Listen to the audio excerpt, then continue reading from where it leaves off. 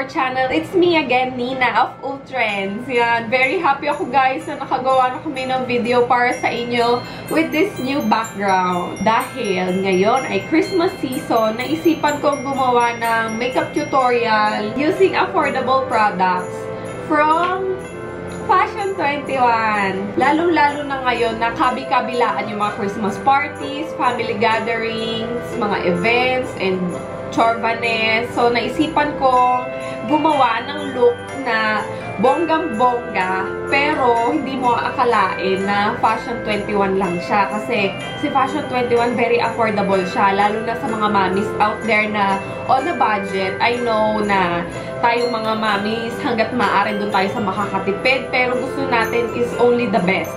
Kaya ito yung ituturo ko sa inyo today. I will show you all the products and how to achieve this look. Kaya naman, pwede nyo itong gamitin sa mga events yung pupuntahan. Ito yung makeup na simple lang siya, pero pakak yung dating niya kasi bonggang-bonggang red lips ang meron tayo today.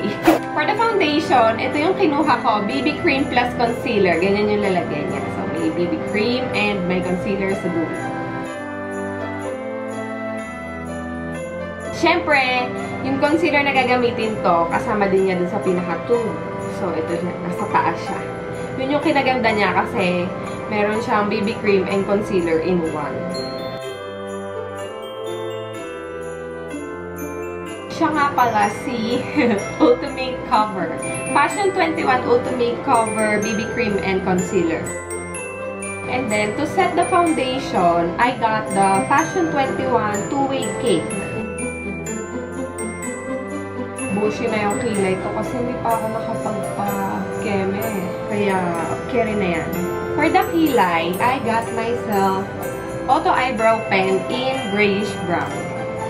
So, retractable pencil siya. Naputol. Ay, Fashion 21. Bakit? Igawa natin yan ng paraan. And guys, pagpasensyahan nyo na yung aking bigote. Ito kitang-kita siya sa camera. Marami nga nag-suggest sa inyo na patanggal ko. And tatanggalin natin yan soon kasi merong online shop na nagpadala sa akin ng wax. So, susubukan ko yon, i-review na gamitin ko siya dito sa bigote ko. And para makita nyo din kung talagang effective siya. Gonna go ahead guys for my eyeshadow na.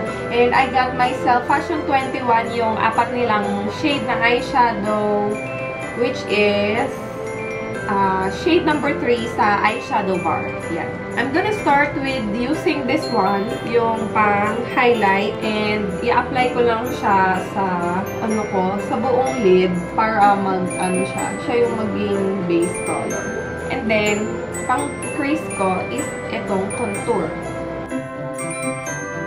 I'm gonna go ahead with this color and place it on the entire lid of my eyes. And then, yung second color, which is yung all over lid, siya yung gagamitin kong pang highlight dun sa pinaka-center ng lids ko. And then, using this color, yung bronze, ilalagay ko lang siya dun sa my lower lash line ko. And yung darker color, i-run ko lang din siya dun sa lower lash line. Then for my eyeliner, I got Fashion 21 Defining Liner in black. For my mascara, it's water-resistant mascara with lash conditioner. After putting mascara, maglalagay ako ng black defining liner dito sa may ilalim ng lower lash line. Pero hindi ko siya bubuin. Doon lang siya sa may pinakagilid. Now, I'm done with my eyes and magpa-proceed na tayo sa contour. Nakakita kami ng pang-contour dun sa Fashion 21 and it's a duo. So, two-tone siya na pang-contour. Siguro ito yung gagamitin ko for my jaw, for the hollows of my cheeks, and then this one for the nose line.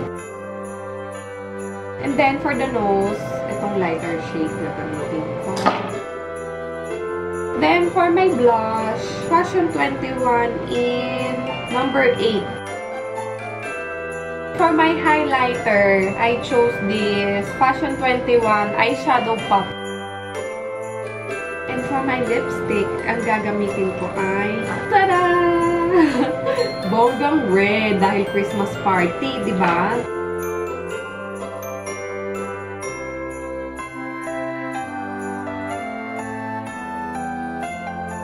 I hope you enjoyed the video and maraming salamat sa pag-aantay and pagsubaybay sa aming channel. Kaya abangan nyo pa yung mga susunod na videos. And don't forget to follow us on our Instagram account with the same name sa Facebook. And if you're not yet a subscriber to this channel, click the subscribe button down below and give us a thumbs up if you enjoyed this. Tapos, i-comment nyo din down below kung ano yung mga Fashion 21 na meron kayo and ano yung pinaka-favorite nyo sa kanila.